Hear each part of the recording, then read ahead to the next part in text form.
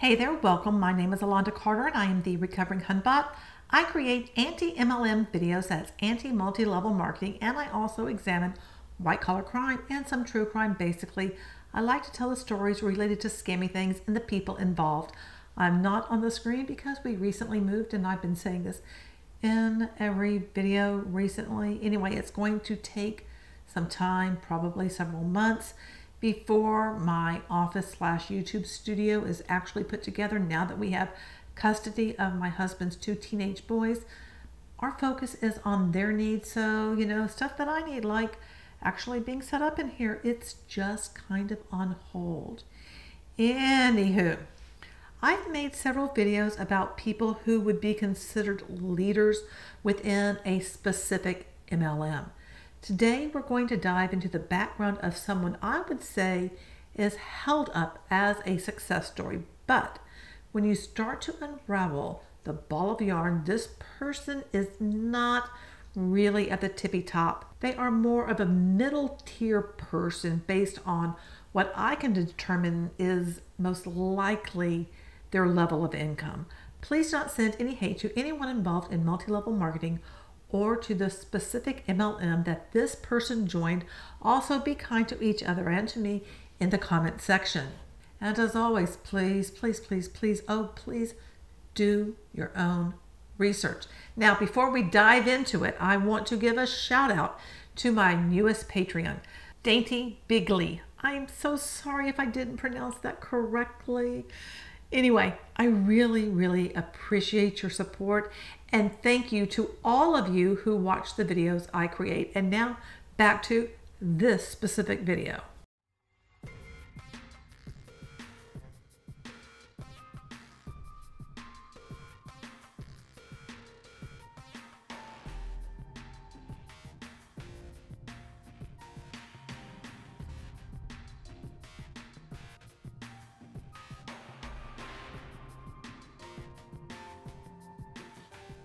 When I saw the name Cash Cartier, I just had to know more.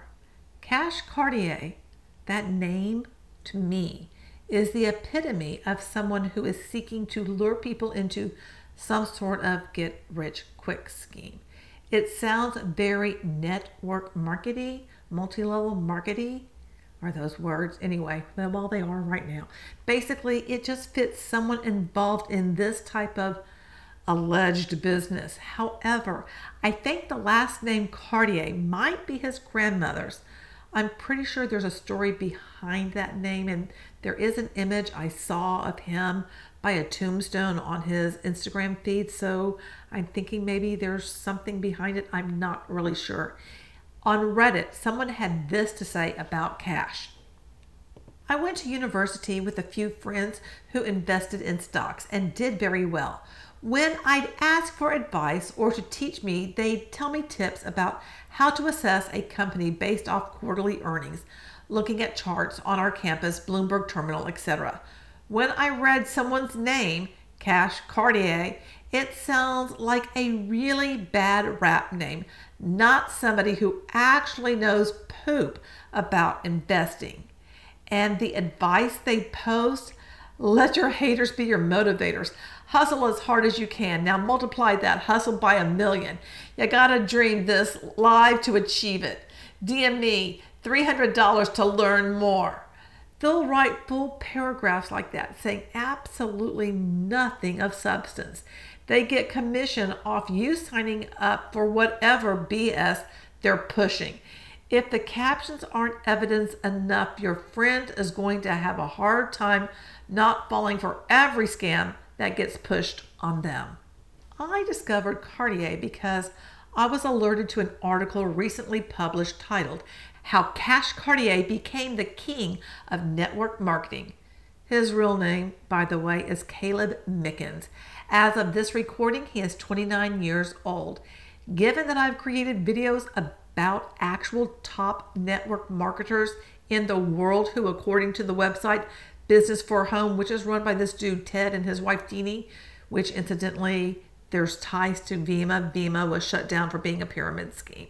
Anyway, Teddy Boy tracks the alleged income of those who are in network marketing.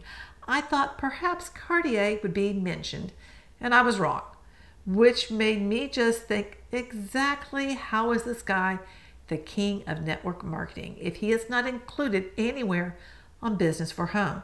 Then I looked him up on Behind MLM to see if there was any mention, and there wasn't. Yet he is the king. So I had to dig deeper. Caleb played football for Cabrillo High School in California, and he also allegedly played in the Indoor Football League. FilmDaily.com, which published that article I told you about, is a source for news about life with an entertainment focus.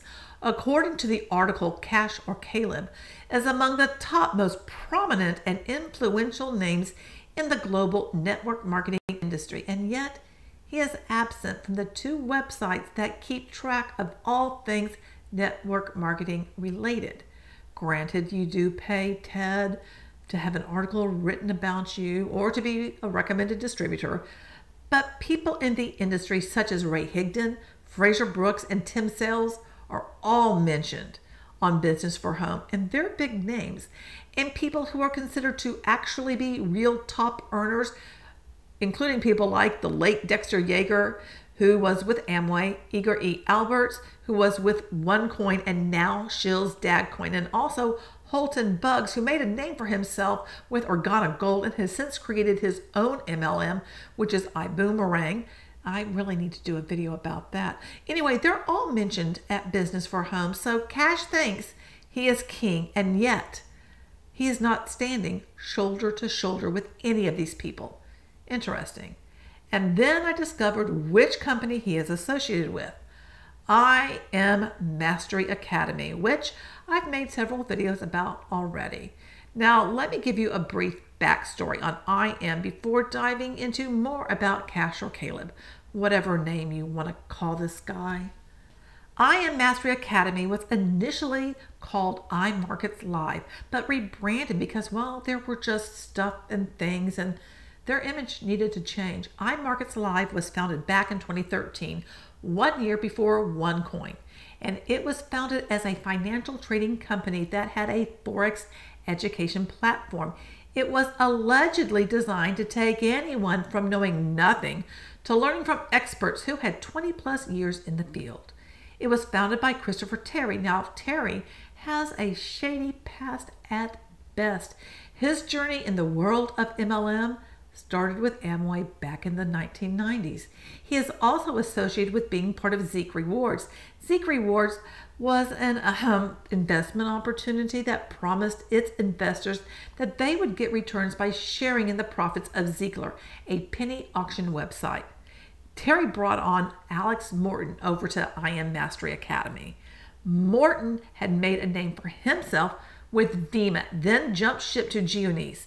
Morton has faced charges on a class action suit alleging Geonese to be a pyramid scheme. Allegedly, our boy Cash, according to a Facebook page, says he is from Las Vegas, studied at Harvard University, and now resides in Dallas, Texas. However, a video titled Next Wave Training, which was recorded, I guess, July 12, 2019, at least that's what it says on YouTube, is on Jason Brown's YouTube channel, and Jason is with I Am Academy.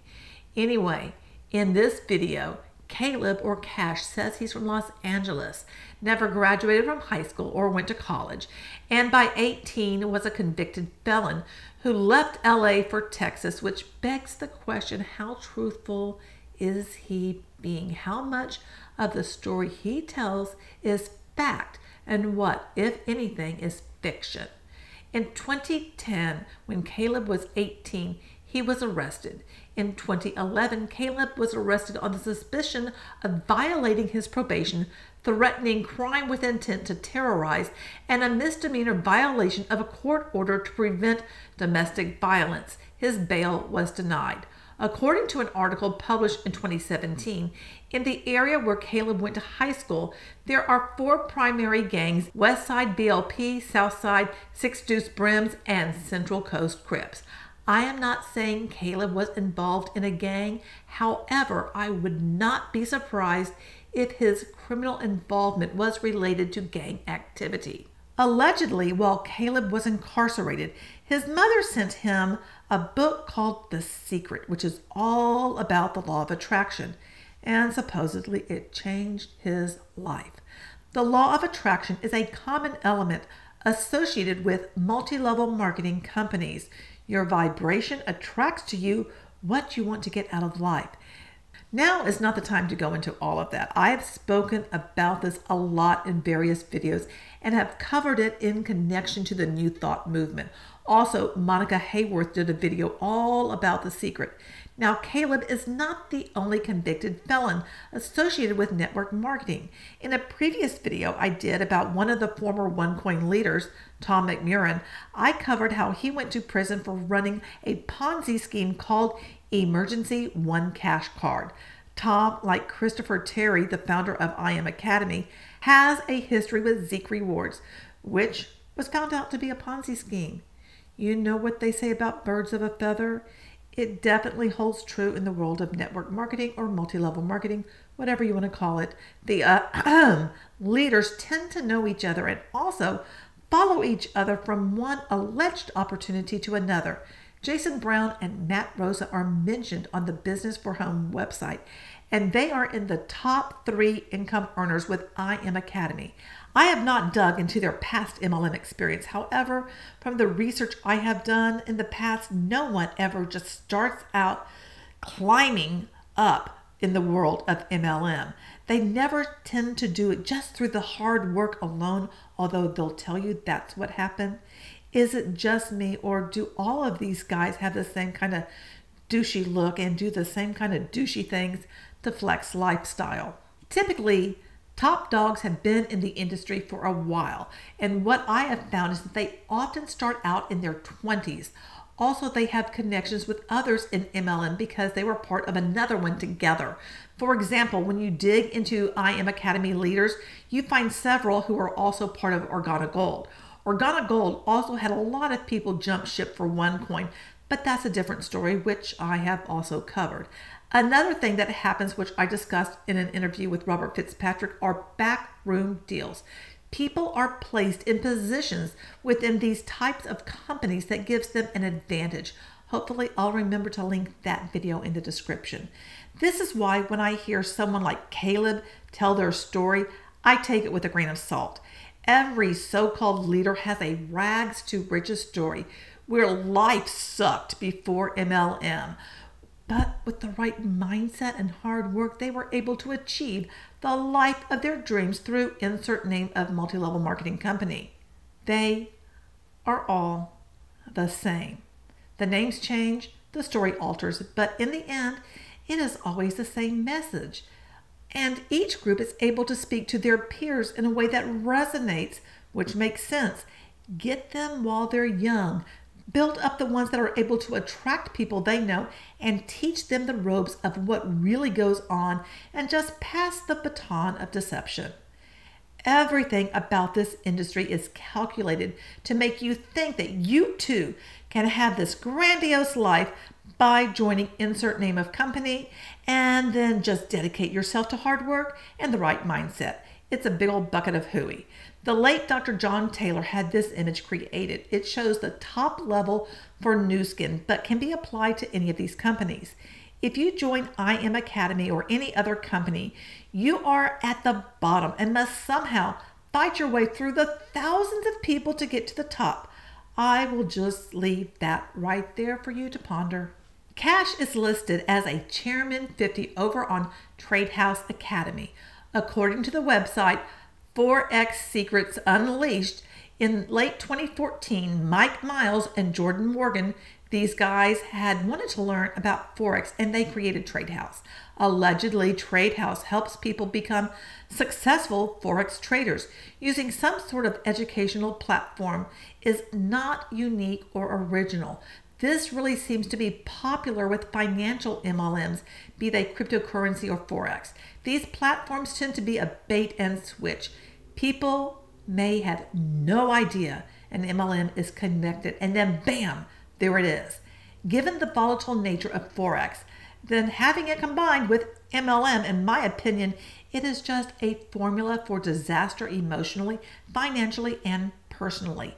Top leaders of IM Academy, including Morton, Jason Brown, Matt Rosa, Bryce Thompson, and Ivan Tapia, who incidentally now rank number 19 on Business for Home list of top earners. And oh yeah, the good old David Immonetier.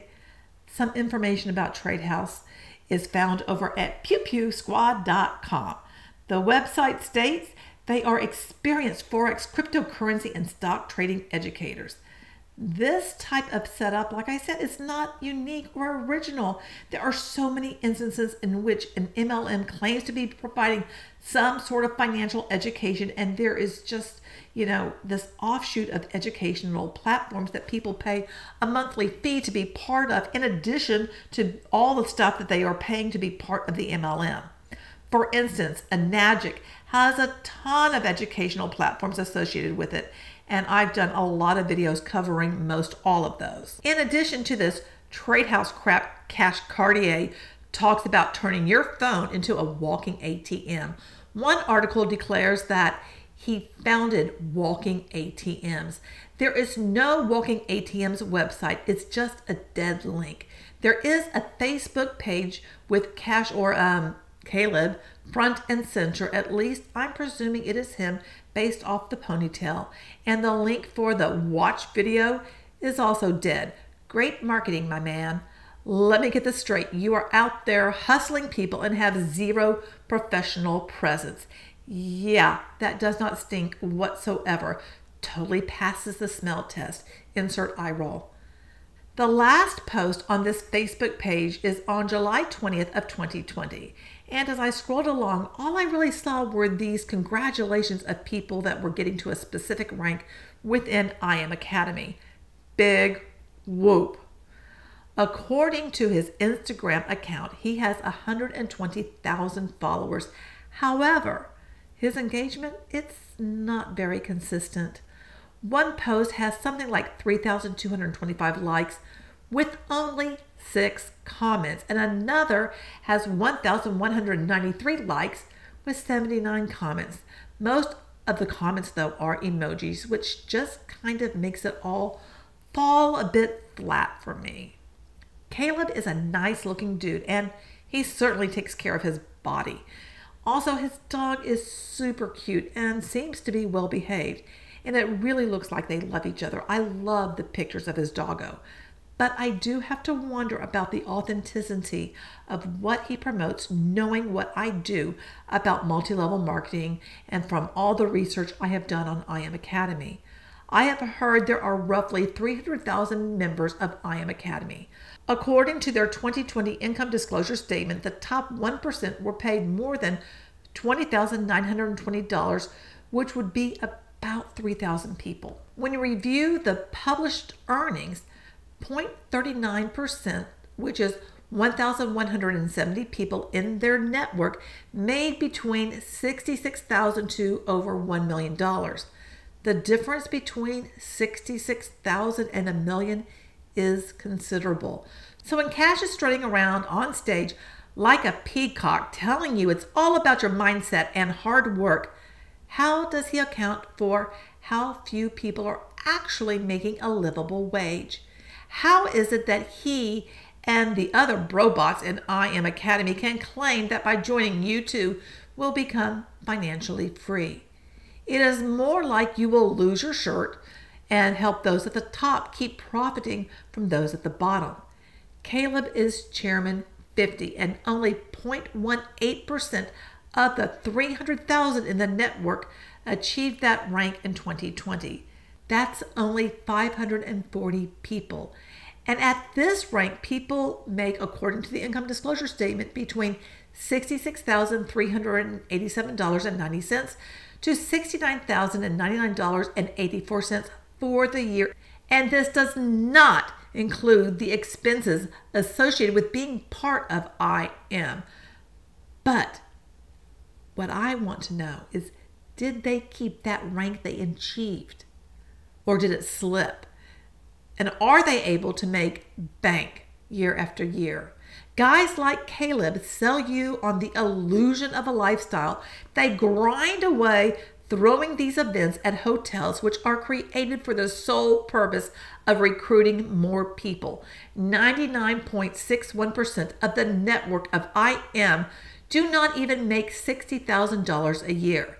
His Instagram feed is created for the purpose of making you believe the lie that MLM sells you. And when I listen to his training videos, this guy is just yelling at the camera. I do not see that as a sound instructional strategy. I do not think I have ever written training materials, and yes, I'm a professional instructional designer, have been designing training materials for many years, but I never told the trainer to yell at the learners. Do you like being yelled at? I don't, and I don't think it's a great way for people to learn anything. He says he had nothing special when he started, no niche, and I've heard that before. I just have to wonder how true it is. One thing we know about criminals is they learn from each other. Not only was he in prison for a felony, he has surrounded himself with people who have a questionable past that could be considered professional scammers. How confident are you that this guy is on the up and up, given his past and those who he associates with?